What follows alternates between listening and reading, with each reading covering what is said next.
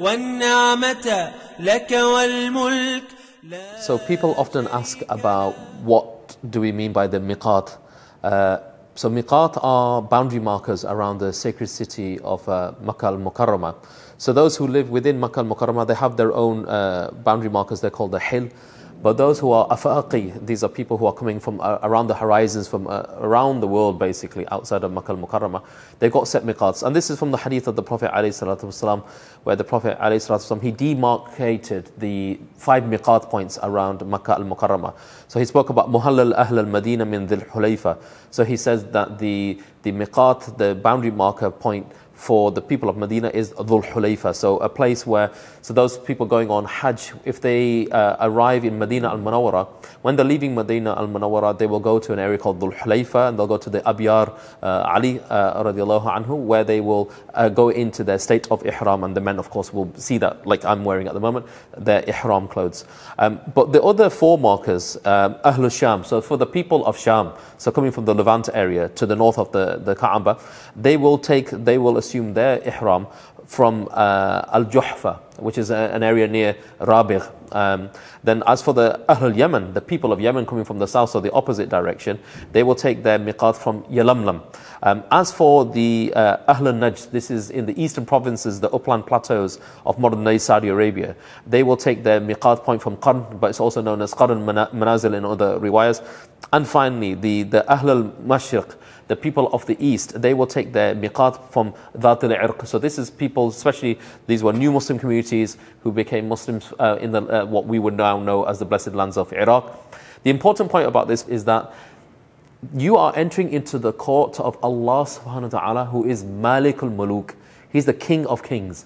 And we have to go in a set state, as you're seeing what I'm wearing right now, the ihram clothing, very simple. For the men, it'll be 2 sheets.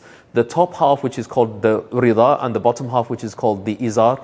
And this is clothing that the Prophet ﷺ would wear. And you'll see in countless ahadith about the descriptions of the Prophet ﷺ, that he would wear this form of clothing.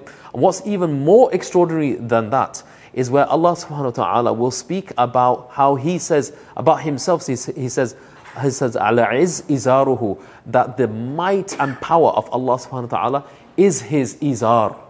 It's incredible that Allah will attribute in a manner which is befitting him an izar to himself. And he will also talk about his rida as well. He'll speak about his upper garment subhanahu wa ta'ala in a means which is befitting to him, as being his kibriya, his haughtiness, and his power and majesty and greatness.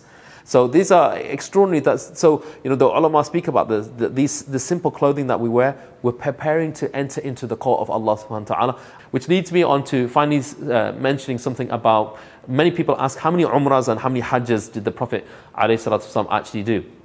The strongest opinion amongst the ulama is that the Prophet ﷺ, he performed 4 umrahs. The first umrah, many of you will recall, in the 6th year after Hijri, was at the Sulh Hudaybiyah, where the Prophet ﷺ came with many of the companions, came from one of the Makkah miqat points, which was Hudaybiyah, with the intention of performing the umrah. The Makkans unfortunately stopped this from happening, and then there was the Treaty of Hudaybiyah, but the scholars will count that as number 1 based on the intention.